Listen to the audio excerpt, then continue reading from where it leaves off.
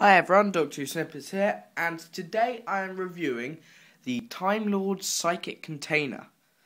Now, I've had this about a week now, as most of you will know, and already I love it, and I think it's probably one of the best things character have brought out in last few years. So yes, I really love it. And in this video, obviously, I'm going to review it. So we are going to start by reviewing the packaging.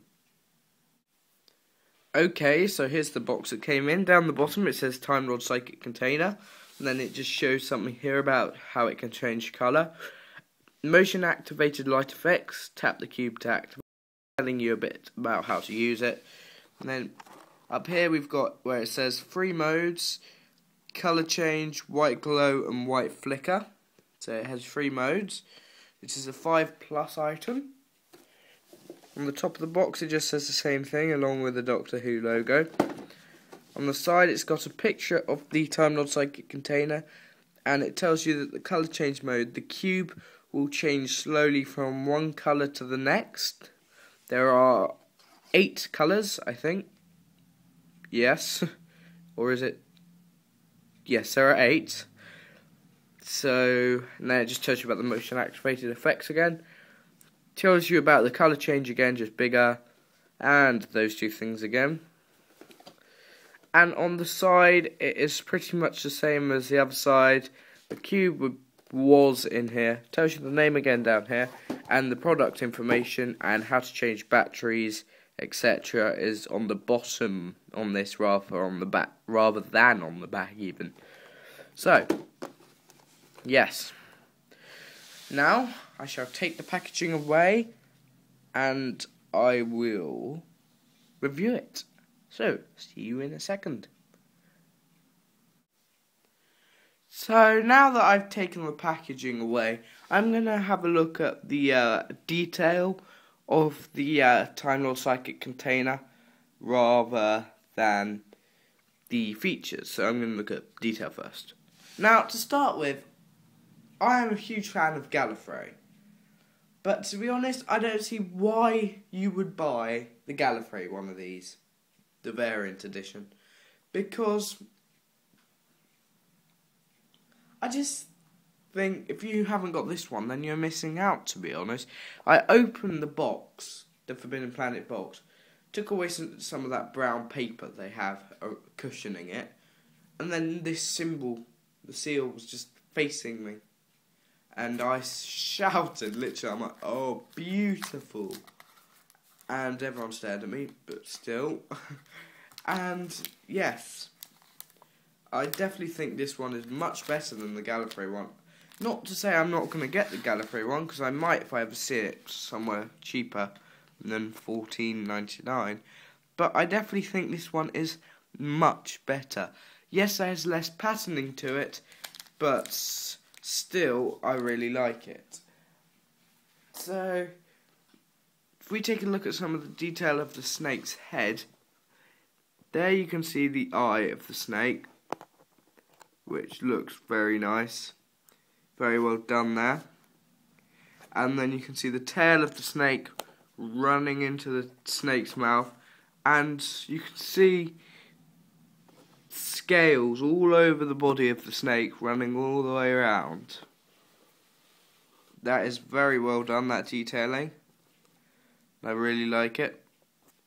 So going around, there is no more detailing, but I just wanted to show you the shape.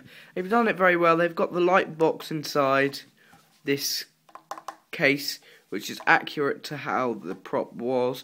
I think they were a bit bigger, but not much bigger.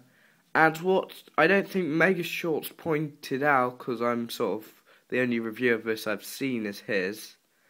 Really sorry if you did. I just didn't watch the whole thing. I just watched bits. There is a little cover here. So, yes, I like the way you can actually see the little gap-like thing up there. So basically, removing that cover, you're going up into the box.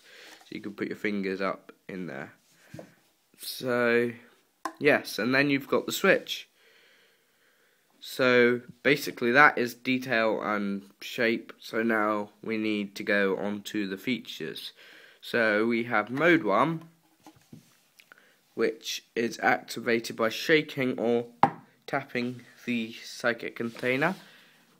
And as you can see, the colour isn't so good because it is daylight. You can probably almost, you could hardly see it after a while. You adjust to it. And then there is the flicking one, if you knock it off and on again, which I love. Now, I will show you these with the curtains closed now, so you can see what it'd be like at night. So yes, it's as dark as I can get the room at 11 o'clock in the morning, so I can't get any darker for you. But this is what it would look like in the dark. It's great to have on because it goes to sleep after 10 minutes. So it's nice just to have in your bedroom while you're going to bed because it looks quite cool. And then you can sort of like watch it and it almost sends you to sleep. So yeah, that's the flickering. That's the bright light. And then we have the other mode, mode 2, which is the colour change mode. So, there. I have my one at least. I don't know if this is on all models, but you cannot get all the colours by doing this. You only go through some. If you want to get every single one of, I think, 7 colours, then you have to just let it change over time. But otherwise, that takes ages, so I can't really show you. But otherwise, you can just... Sorry, it hurts my knuckles. On, off, on, off, on, off. Yeah, I think you can only get like 3 of them. This is blue. Yeah, I can only get 3 of them by doing this. But then, if you let it change, it will bring up, I think it's about 7 colours. So... yes, but it looks incredibly nice as the colour change. So, lovely. And as you can see in the time it's taken me to open the curtains, it has changed to a blue. Now you're probably thinking that isn't on, but it was. And it went from purple to blue. So, now I suppose it's time almost to do my final thoughts. But before I do that, there was one last thing I wanted to mention. Up here you can see there is a mark, and that is just standard plastic marking. It happens when they're building stuff. I didn't like this at first. I thought, oh, that's horrible.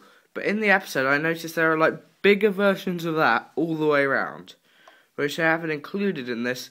Probably because of the fact it looks nicer like this. So that was just something to point out.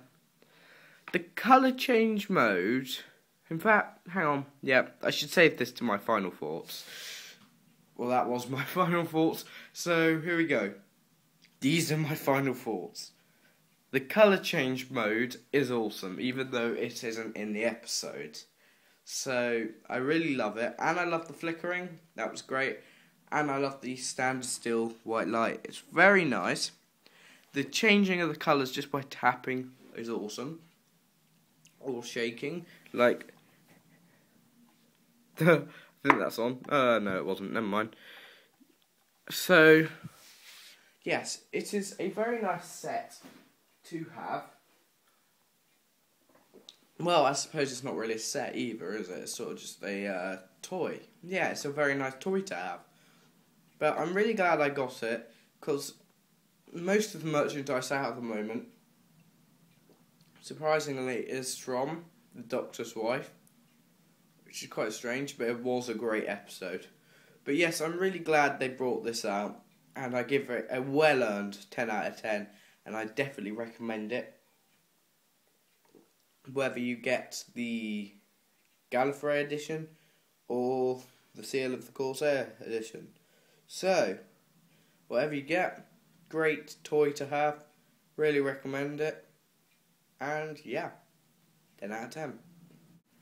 And that is it. I am done. Because that was my 99th video. Tomorrow is number 100. And the final video from Doctor Who Snippets. In Season 1.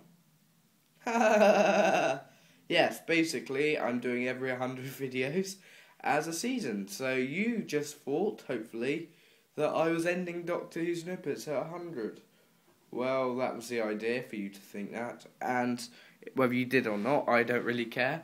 But yes, tomorrow is the 100th video, and what will it be? Oh, I know, because I made it. Yes. After the 100th video, Doctor Who Snippets shall be getting a new look. So, not giving away any spoilers there. I will be reviewing the other Series 6 figures. And I'm putting my figure adventures on hold, sorry, because I'm bringing out a trailer for another thing that is going to be much better than a figure adventure. So, yes, that is it. I will see you in video 101. Bye.